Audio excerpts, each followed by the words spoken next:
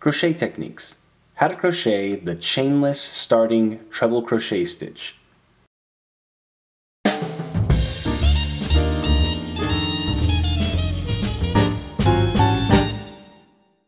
To download a guide with our 5 favorite tips to improve your crochet skills right now, visit newstitchaday.com/5crochet-tips. For this tutorial, you'll need the following materials: a crochet hook, and a ball of yarn. A special thanks to our sponsor Lion Brand for providing today's yarn. Today we are using their Lion's Pride Woolspun, available exclusively at Michael's Craft Stores and lionbrand.com, in the color Oxford Gray. At the beginning of most of your rows when you are crocheting, the pattern is usually going to ask you to chain a few stitches. In this case I'm going to chain 4 as if I was going to do a treble crochet, which is a really tall extended post stitch. And the chain 4 is going to get us the height that we need to continue going along the row with treble crochet stitches like I've done in the previous rows here. Now this is fine and it's very easy to do, but it tends to not have the nicest, most finished look to it. We can see down here that we've done done a chain 4 to begin the row, and we've got this big gap in the fabric. The other thing that is not quite as nice is that it sort of gives this little bit of a dimple in the side of the fabric, so you don't have a nice straight edge to your fabric, which if you're making a scarf or anything where that edge is going to be exposed, it's not quite as desirable. So what we can do is make a sort of a stitch that has a similar width to the treble crochet, and we call this a chainless starting treble crochet, and I've done one right here. Now it's not quite as thick as the treble crochet post, but it's a little bit more substantial than the chains that we did a few rows before that. So the other thing I like about this is that it gives you a much smoother edge. So you can see that this is a lot more seamless along the side than the chain stitches are. So let me show you how we do this.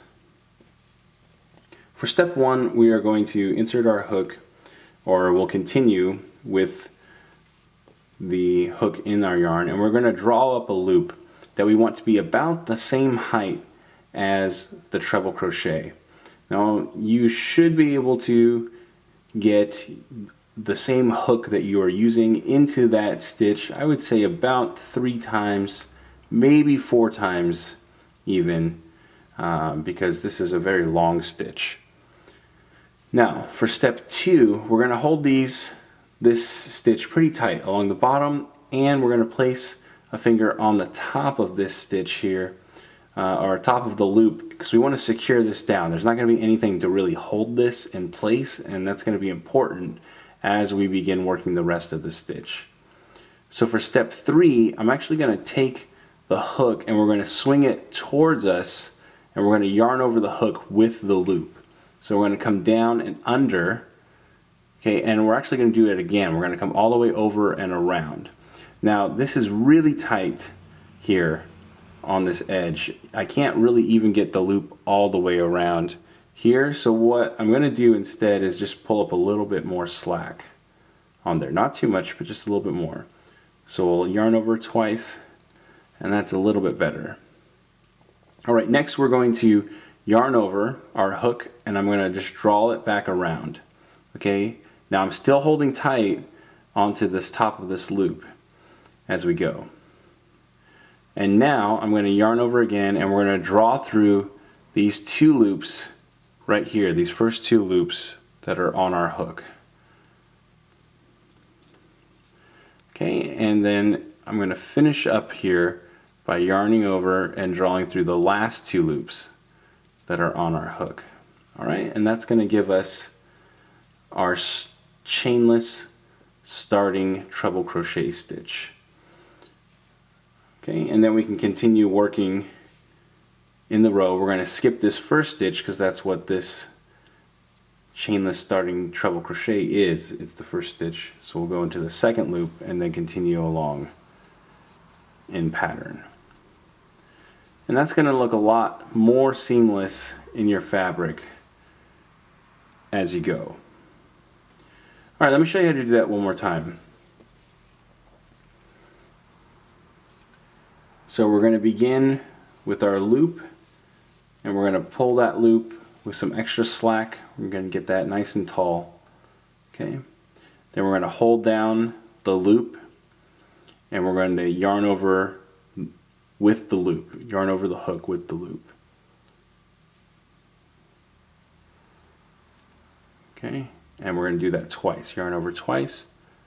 Then we're going to yarn over our hook and draw that through.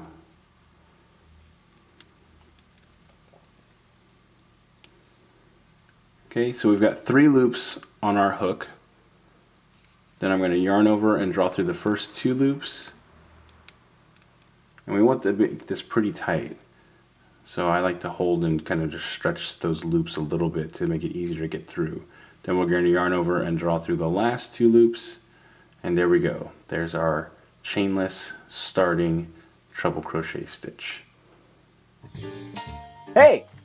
I'm Johnny Vasquez, founder of New Stitch A Day and your teacher for this tutorial. I want to thank you so much for taking the time to learn from us. If you'd like to see more videos just like this, we produce new content every single day, hence New Stitch A Day. You can click the subscribe button so that you don't miss a single stitch. And if you click one of the links to the side here, you can see the previous stitch in our series or the next stitch in our series. And if you click this link, you'll be able to see one of my favorites.